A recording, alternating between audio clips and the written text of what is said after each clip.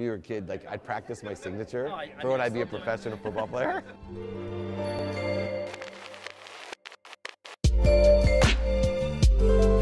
One of the side effects of the 5-20 rule is that you have so much going on. So you have to be a student of your calendar.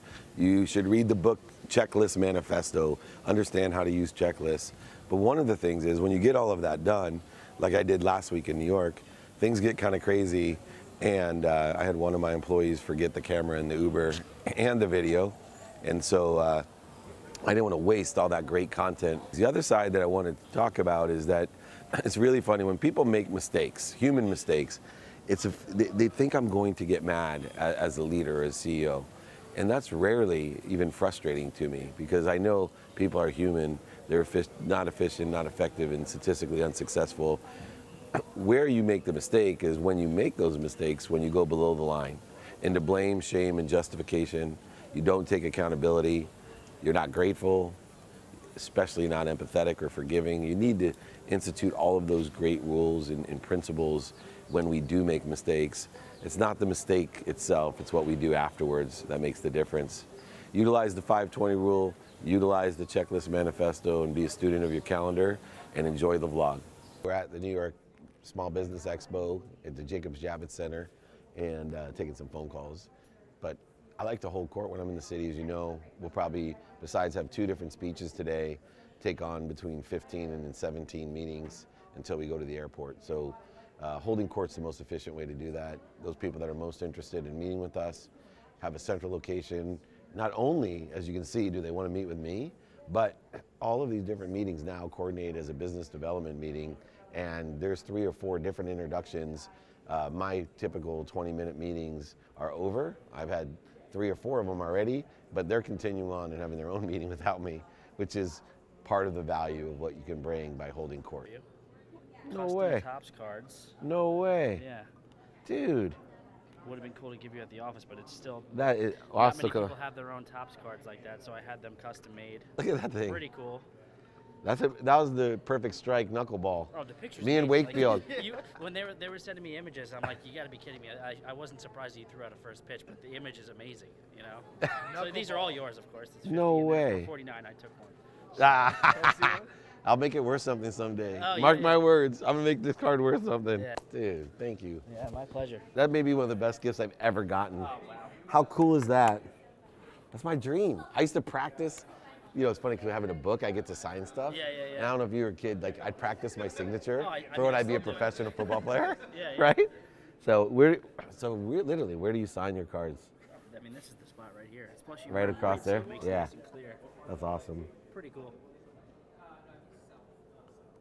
That's awesome. First baseball card I've ever signed. Pretty neat. Best gift ever. Chris, super exec from Topps. They finally signed a real knuckleballer. Look out, Wakefield. I'm taking the Clemente Award from you next. We just swapped our own autographed Topps cards. Pretty surreal. 1 pitch, 1 strike. How many pitchers can say that off of the mound at Angel Stadium? I can. Sorry. Hey, buddy, I gotta go speak. Are you gonna go watch? I'll see you right after. And I'm doing a thing for you guys, I think, right after that. How are you? Great. How are you? Fun at the game? Oh, yeah. It's a blast. There's another round of sessions that start at 2:30, but this is like a big draw, so don't worry about it. Cool. I know this is a small business expo, and it seems odd to talk about gratitude, but this is the easiest way to change your life. I tell people if you can simply say thank you before you go to bed and thank you when you wake up, it will change your life. I challenge people. I built an app. It's free. I challenge you to say thank you for 30 straight days. 30 straight days. Who here thinks they can say thank you for 30 straight days? Yeah, you would think so. The funniest thing is I speak in front of thousands of people, and don't worry, it's a sign. It happens to me all the time. God, let it go away. It's not an accident. Yes, I'm that good. And for my next trick. Thank you. First time for everything, right? Not bad? You can manifest anything you desire. The power of vibration. Now, if I could just remember what I was saying, we'd all be cool. No more things. So gratitude, I speak in front of thousands of people and hundreds of birds, and the saddest thing for me is, I have studied my entire life energy, especially in the last 10 years, and I give people the biggest gift I can, which is the perspective of gratitude. By tonight, half of you won't say thank you. By tomorrow morning, another half of you won't say thank you, and by the next 3 days, almost all of us will stop saying thank you. That's how far in our own way we are. For young people, teach them to get the skills to practice, be patient, enjoy them, ask for help, get mentors' knowledge, and then finally maintain inspiration or desire. I choose my mentors by people who have the situational knowledge or experience that I want. So the best piece of advice for a younger person as a CEO, very simple. For a small business, just focus on staying in business.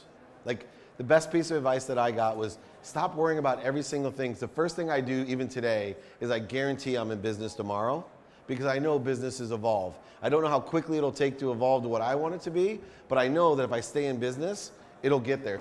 Hi, how are you? Good to see you again. All a pleasure meeting you. Yeah. Really, really related to everything you said. Phenomenal, inspirational. I'm an attorney. I've opened a number of companies. I've transitioned into meditation, public speaking, and things. So I really, I want to read a lot of what you've done. Reach out to me. I will. Absolutely. Can I have a quick picture with you? Yeah, of course. Thank Two you recovering lawyers. Yeah, absolutely. Give me a call. I will. Thank Thank you. Hi. Say hello. That's Yeah, a great good to speech. see you. Thank you. I'm glad you enjoyed. Really meaningful. Thank you so much. You know, Hi, thank you. You're supposed to be on the elevator pitch. Oh, we really? Couldn't get to LA when you Oh, guys we're were doing shooting. another audition on Thursday, but we're going to do another one in Arizona in February too. One question. So I'm working with people who are addicted to success, like high achievers. And what would you recommend to somebody who's like, super stressed out, burned out, to gain more fulfillment, emotional well-being? So one, that's attachment idea, but also getting out of their own way. So when you teach them the needs of the ego, a lot of people that are overachievers have the need to be right, the need to be separate, superior, inferior, both. They also have a need to be offended. So I would shift what you're teaching into more ego-driven things because they're projecting an insecurity when they're out of balance. Because they're usually hyper intelligent, they usually have some other vibrational things going on that they feel like they are not enough is another big issue with overachievers. So they're trying to prove something that doesn't exist. So a lot of times I'll tell people early when I business coach them, hey, you're enough. Every time that you're thinking this way, just tell yourself, I'm enough. And then things happen quickly, things are easier, and if you're trying to prove yourself to someone or something, you'll never do it. In fact, I tell people even in sales, why are you so worried about this person that doesn't like you or doesn't agree with you? Do you know percentage-wise, I'm a pretty influential and I can convince people so easily, and I go, it would take me so much energy and time to convince this person to agree with me. It's not worth it. Not worth it. I'll go attract people that get it, and I'll enhance them. But we waste so much energy. Our ego tells us, oh, I need them to like me, right? Oh, and no, I'd rather people hate me for who I am than love me for who I'm not. The average millionaire in America went bankrupt 2 times, which not only means they had no money twice, but it means they fail all the time. A true entrepreneur never fails, they just keep going on. In fact, most athletes, their biggest problem with being entrepreneurs is they don't know when to walk away. Why? Because they're taught, well, it's 4th down, game's not over till it's over. Let me just tell you, being an entrepreneur, game is over when you can't figure out a direct path to revenue. Cut your losses and find a different innovation to find a path to revenue, to raise it. Sometimes you just have a great idea, but there's competition. There's independent and dependent variables that make it impossible to do that. There's the universe, right? I told everyone in the last session, you make 100% of your decisions and you only know 10% of the facts, the truth. The rest is perception. One of the great ways as an innovator and an entrepreneur to be more successful is to change your perspective with gratitude, empathy, accountability, and effective communication, and know that although I only know 10%, the universe is working on my side. So when you don't get the deal, or the thing doesn't work, or whatever other thing seems like a shortage, failure, void, obstacle, attack, you say thank you. I'm a time freak. I believe to be productive, there's all these efficiencies, effectiveness, and statistical success of time. I wrote in my book originally that there's 64 hours of production you can have in a day. Most people work 8 hours. If I can teach you to be twice as efficient, you have 16 hours of productivity. If I can teach you to be twice as effective, you now have 32 hours of productivity. If I can teach you to be twice as statistically successful, you now have 64 hours of productivity. I now in a day, an 8-hour day, am getting 8 times the amount of productivity. When they list out all those awards and businesses I own and TV shows and everything, I'm just beating you at time. I also fail 8 times as much. That would have to be, oh, see, Warren Moon. Should we put him on here? Hey, Warren. How you doing? I'm giving a speech in front of hundreds of people. You're on my stage.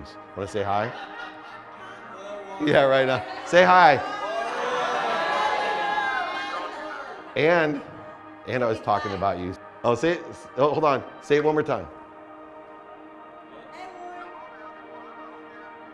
I hope you're enjoying the message that he's going to leave you with. And I'm sorry I can't be there with you today, but you're in good hands. So have a great afternoon. Initially 3 mentors that helped me, and I asked them if they would help me build a board of advisors. The board of advisors would be, each person would be responsible for number one action item. So I particularly pick out the advisor. If this guy was the managing director of IDG Ventures, well, I'd ask him to help me raise money. And this person may know, screen distribution, and that was part of my product. I'd say, hey, can you, and so second step is get those 3 people that you ask for help, and then they actually will spread a board of advisors with a vested interest.